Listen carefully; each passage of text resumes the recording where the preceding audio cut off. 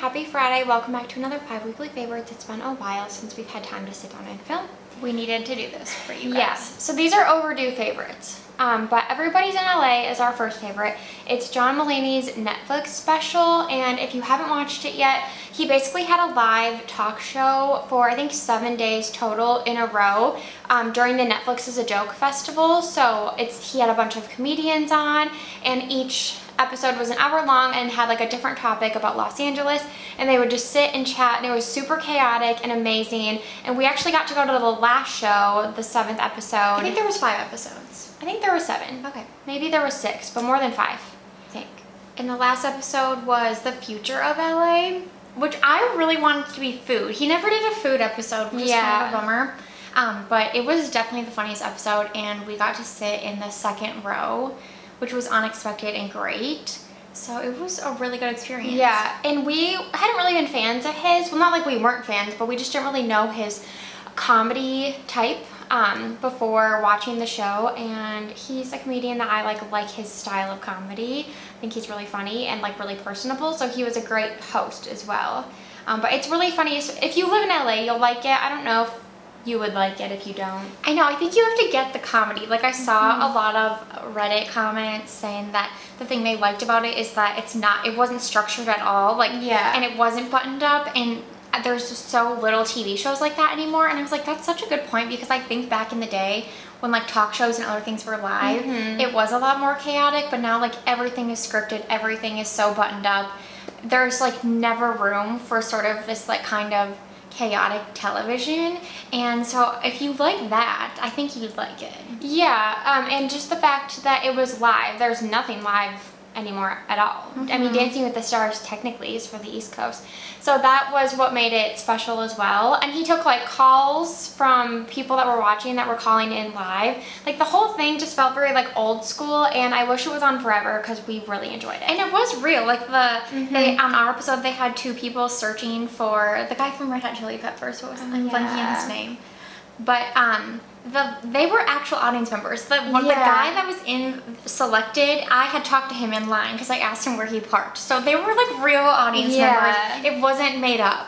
Yeah, it was all very authentic, which I think is what's missing from a lot of the content we consume these days.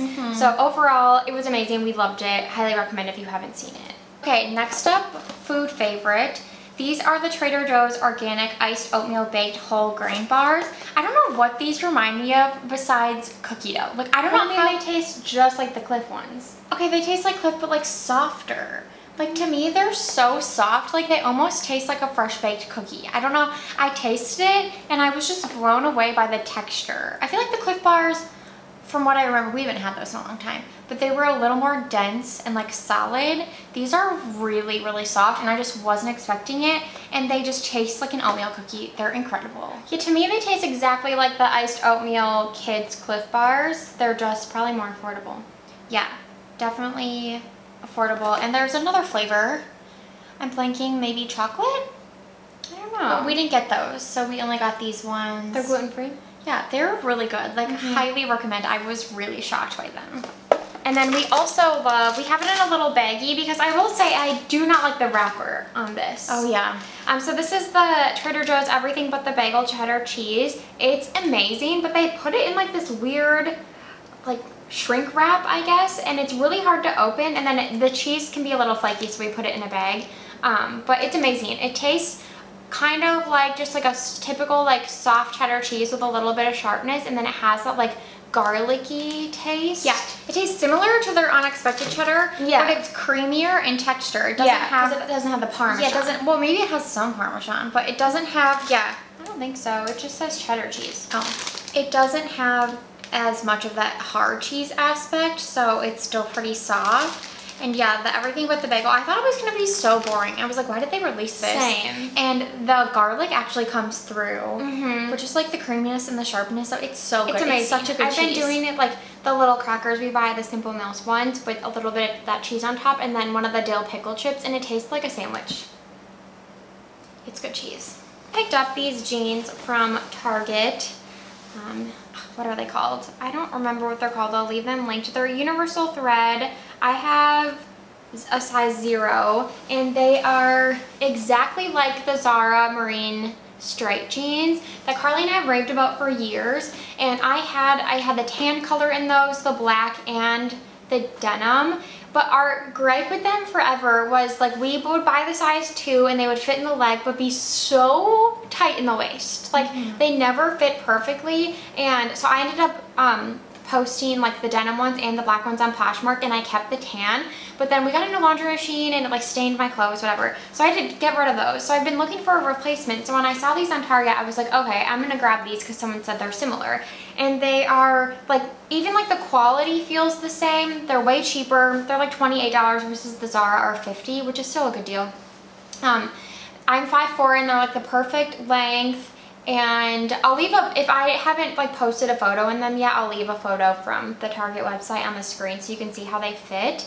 And they're super high-waisted without being like constricting. They're so comfortable. Well, I will say like I've gained weight and I tried Britta's on and I still had that same problem where they were like tighter in the waist and bigger on the thighs. So I think the style. Yeah, I think that's an issue with all these types of jeans. Yeah, that's the style. But if you're gonna order, maybe order 2 sizes. Yeah, I ordered 2 sizes and then went with 0 because Target usually runs pretty big. Because I'm usually, I would say, like a 2 in jeans, and so they run big for sure, but they're not as constricting as the Zara ones, 1000%. They're like way more comfortable, and they're cheaper. So I'm gonna grab them in like the denim, like the grayish denim color too. And I have that like a similar style from Mango, but I like these even more. Like they're really good, especially for the price. On camera, so we had been putting this off, I don't know why, for years. Well, I thought they were expensive, but there was a sale. Yeah, there was a sale. We got it for cheap. We found out it was on sale, good deal. We got it, and I'm sure everyone has a Ring camera, but we just wanted to mention it because it's nice to have peace of mind. It's nice to be able to watch the camera even when like a postman is coming to the door. For us, it's super helpful because we're often waiting for packages from like FedEx, UPS, USPS, and so all day long we can see like when things have been picked up, dropped off.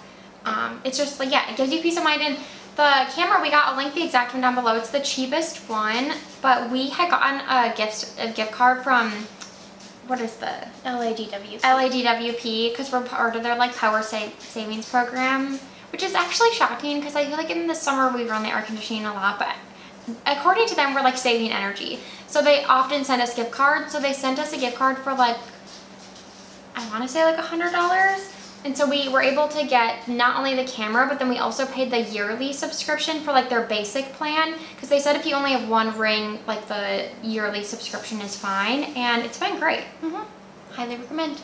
Okay, thank you guys so much for watching. We are so sorry we haven't had weekly favorites in a while. We will try to keep up with it, and we'll see you in our next one.